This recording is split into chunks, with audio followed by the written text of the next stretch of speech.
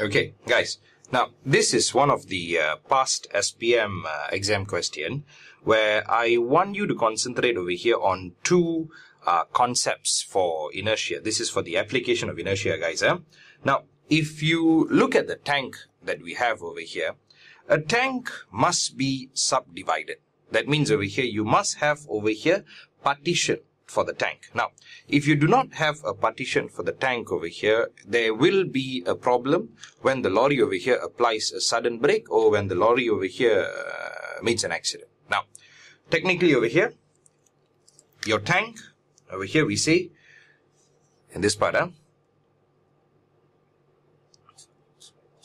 the tank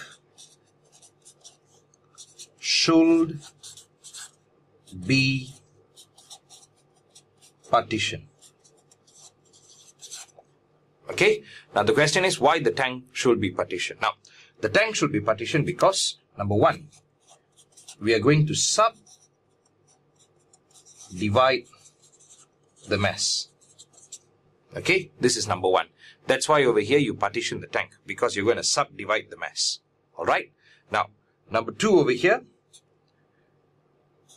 to reduce inertial impact. Okay, now during a collision or sudden emergency brake that we have. Now, the key word over here, guys, or the golden words over here is basically on the term subdivide the mass. Okay, and the other keyword is to reduce inertial impact. Now, I want you to imagine this tank over here. It doesn't matter. It can be either petrol or it can be over here water. Now, over here, try to imagine if the tank over here is filled with water. Now, let's just say you did not partition over here the tank. Now, when you did not partition the tank and it's filled with water and the lorry is over here moving very fast and the lorry over here meets an accident or applies the brake, the entire mass of the water will just push the tank. And when it pushes the tank, basically the tank will go into the cabin and the driver inside here will die. So what we have to do is we partition the tank. When we partition the tank, we technically subdivide the mass. That means the mass will be little over here. Now, when we do that, we actually reduce the inertial impact. That is what we are doing. Okay. Now, this is over here in terms of whether the tank should be partitioned or not. Now, the next thing over here is in terms of a structure that must be over here at the back of the cabin. Now, this is over here your structure. Okay. Now, students, there's something very important over here in physics which I need to explain to you. Now, this is your steel structure. Okay, we explain over here the steel. Okay, sorry.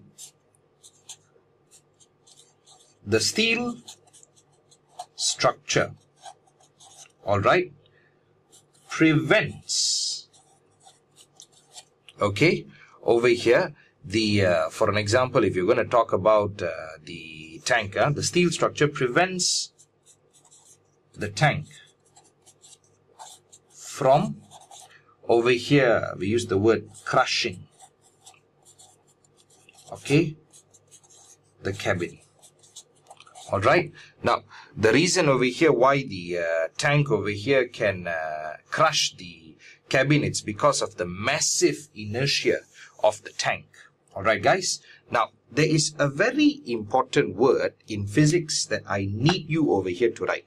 The word steel structure alone is not enough.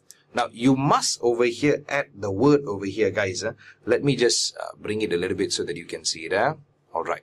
Now, you must add the word over here, the strong. Okay, the word strong is very important. All right, guys. The strong steel structure prevents the tank from crushing the cabin. So the word strong is important. All right. This is one example over here you have for a past SPM question for inertia. Now, I will post different examples over here in my YouTube page so that you can even have a better understanding for inertia.